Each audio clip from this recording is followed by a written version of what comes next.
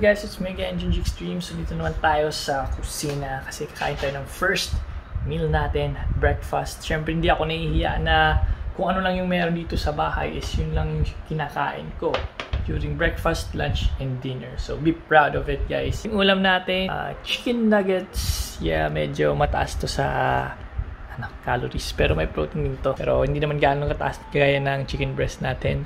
Then syempre, pambansang coffee. 3-in-1 coffee, Nescafe Creamy Latte.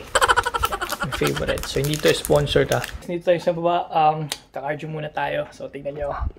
O diba? Orange socks. So maganda lang guys yung cardio pag gusto nyo yung lean muscles, pang burn ng fats. Kung gusto nyo naman gain weight, huwag kayo masyadong mag-cardio. Saktong-sakto lang. So ngayon 10 minutes lang tayo. Hindi ko alam guys kung ano yung tawag nito. Ito yung parang step up or staircase to heaven.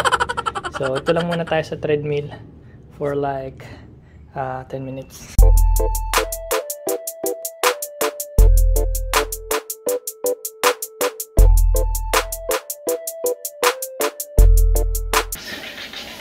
Wala nyo guys. Hindi nakakapagod. Kapagod rin siya. Walang siyang madali pero grabe. Hanggang siyang endurance training. Kasi nga walang biking ngayon. Ito lang muna. Kahit nasa bahay ka lang. Tingnan naman yung pawis ko guys. So 10 minutes of cardio. Done. Grabe.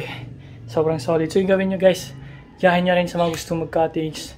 1 minute brisk walk, yung walking lang, tsaka 30 seconds sprint. So cycle yan for 10 minutes overall. Kaya maganda yan pang burn ng fats. Okay, so dito ngayon sa mini studio natin. So dito tayo sa sala.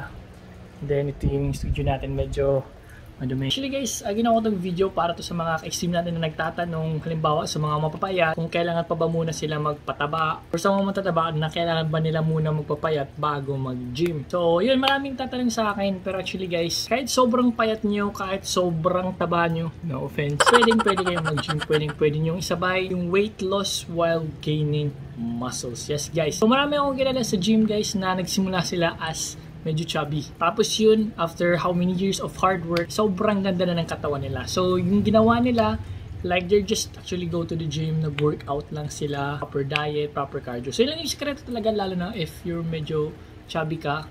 Kasi iba naman tayo ng katawan, eh, di ba? Sabi ko nga, may ectomorph, may endomorph. Meron din mesomorph. So, yung mesomorph, ito yung mga athletics, halos athletics ng mga tao, yung pang juggernaut yung mga katawan na like natural talaga na maganda yung frame ng katawan nila, yung sakto lang. So yun, yung sa kanila is pag shape na lang. Pero yung mahirap guys yung pagiging ectomorph at saka endomorph kasi ito yung sila yung mga hindi masyadong maganda yung shape ng katawan nila. Kasi may nababasa akong chat or DM sa akin sa Instagram, mga nagtatanong ng mga ka-extreme kung okay ba na magpapayat muna sila bago mag-gym. My answer for that is no, kahit hindi na muna kayo magpapayat, kahit diretso na kayo mag-gym, pwede nyo yan isabay yung pagpapapayat at saka pag-gym. Kaya mas mabilis yung pagpapayat nyo kung nag-workout pa kayo. Kasi syempre, yung sekreto yan guys, proper diet, proper cardio.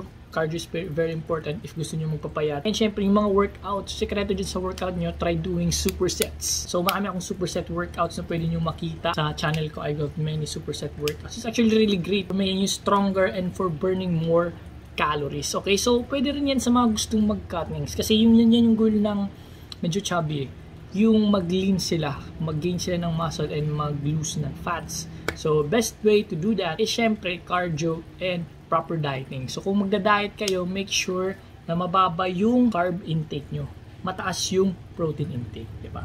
So, ganyan. That is actually really important. So, punta naman tayo sa mga mapayat na nagtatanong kung okay ba na magpataba muna sila bago mag-gym. Yan yung iniisip ko dati kasi ako, syempre, nagsimula ako sa sobrang payat. Tapos yun, maraming nagsasabi na magpataba ka muna kasi baka ka daw mabalay, ganyan. Kasi syempre, gym, diba, like, known for. Nag-aalanganin ako kasi I really love doing workouts. So, yun yung ginawa ko. Pinagsabay ko na lang. Like, hindi ako nakanig sa kanila kasi pinagtawanan talaga nila ako sa sobrang payat ko. Sabi nila, magpataba ka muna. Pero yung ginawa ko is I just did my workout and ate big.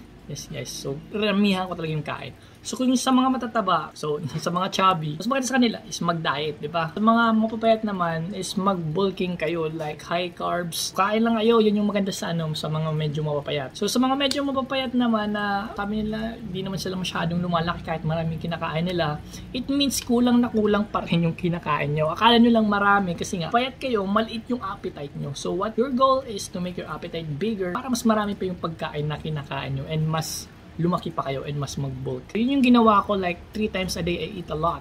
Pwede nyo isabay, pwede kayong lumaki, pwede kayong mag-workout kahit sobrang payat nyo, kahit sobrang taba nyo. Just enjoy the process. So marami tayong mga extreme na nag-expect na mabilis yung results, diba? Halimbawa sabihin nila in just 1 month, lalaki ba ako or hindi? So hindi, kasi if hindi kayo mag-workout, hindi kayo consistent, it is a slow process pero sulit na sulit guys pag makuha nyo na yung goal nyo, okay? So kailangan consistent sa diet. Kung diet kayo, consistent din kayo dapat. Hindi mag-form yung katawan nyo kung wala kayong diet and wala kayong proper cardio. Proper cardio is really important for losing fats. Mapapayat naman, kahit hindi na kayo magpataba, workout na kayo, tapos high in protein na yung pag-intake nyo. Asan nyo lang yung carbs, enjoy nyo lang yung process, kung gym lang kayo, consistent.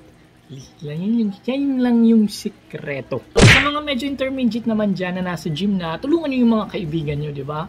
Huwag yung purke malaki ng katawan nyo, makikita nyo, may makikita kayong mapayat, pagtatawanan nyo, may makikita kayong mataba sa gym, pagtatawanan nyo. Ganyan dapat, tulungan tayo sa gym, supportahan natin. Guide natin yung mga beginners sa gym, di ba? Huwag natin pagtawanan. Kasi guys, ako, I admit, nung first time ko magmunta sa gym, lalo na sa Tacloban, agad na kita ko is yung mga malaking nag-gym doon. So shoutout sa mga taga Olympics gym sa Tacloban City dyan. Sila yung mga malalaki talaga kasi ako sobrang payat. Pero sabi ko sa kanila, sabi ko sa sarili ko, kaya ko yan. So yun na nga, after how many years?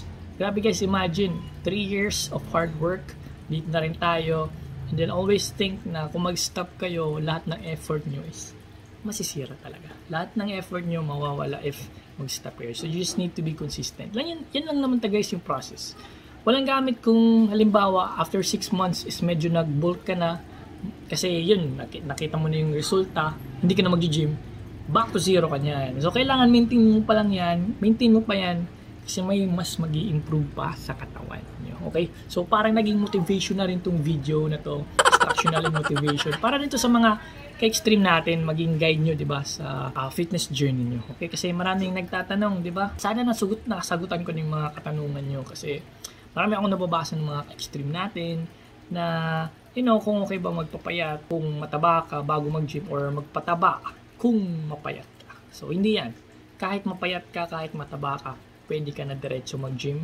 Kailangan mo lang, alam mo lang yung ginagawa mo and you just need to be consistent para ma-reach nyo yung goal. So, kung gusto mo magpalaki, kumain ka ng marami, high protein. Kung gusto mo naman magpapayat, mag-diet ka, low carb diet, pero mataas pa rin sa protein. Okay? So, kung meal plan, marami akong video sa channel ko. So, kung bago ka sa channel ko, marami akong mga tips, fitness tips na pwede nyong makuha dito sa journey. So, yun guys, thanks for watching. Sana maraming natutunan sa video na to. Pinakita ko lang yung yung cardio namin, yung treadmill kasi first time namin magka-treadmill dito sa bahay.